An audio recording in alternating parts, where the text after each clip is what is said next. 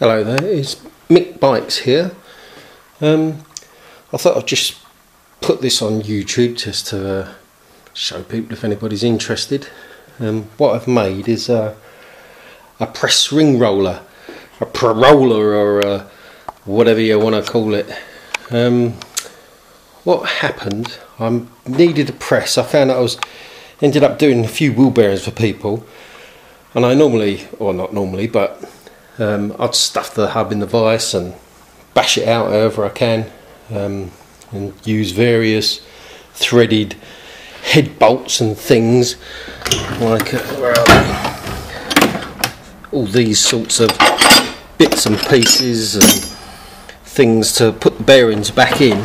So I thought to myself, I'll make a press, and I've got one of these cheap bar benders that I've never really used.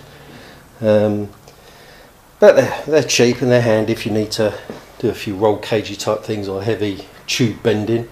So anyway, I thought I'd use the 12-ton jack, and I made myself a press,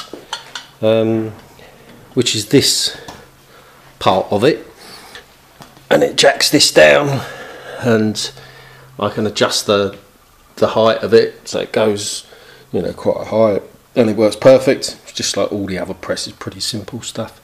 But anyway, I had this ring roller that I made a few years ago, and I made it really with these,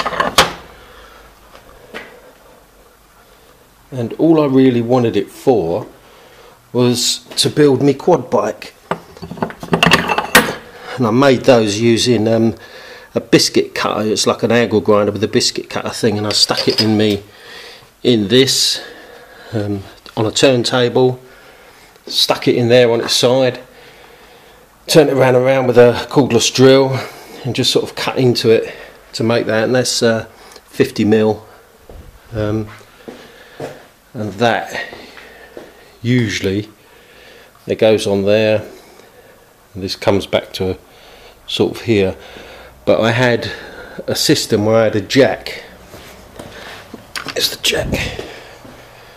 I had that on there, and it used to just jack down on the bar. But I started making other stuff, and I found that when I was doing flat tube, if I wanted to do sort of circles and stuff like that, it would hit on the jack. So I turned it around, and I needed to pull down on it. I don't know if you can see that. It's just looks like a jumbled metally thing. But what happens, you jack, don't know if you can see that, and it brings it down. So well, why I made the ring roller originally was for this, to make me quad bike. And I wanted, when I was building the chassis, I wanted something a bit like an aerolatine, because if you've got unequal length tubes, it makes it tough. But since making this, I've had to make loads of other things, so I've been using the roller for other things. So there you go. My roller press thing, whatever you want to call it.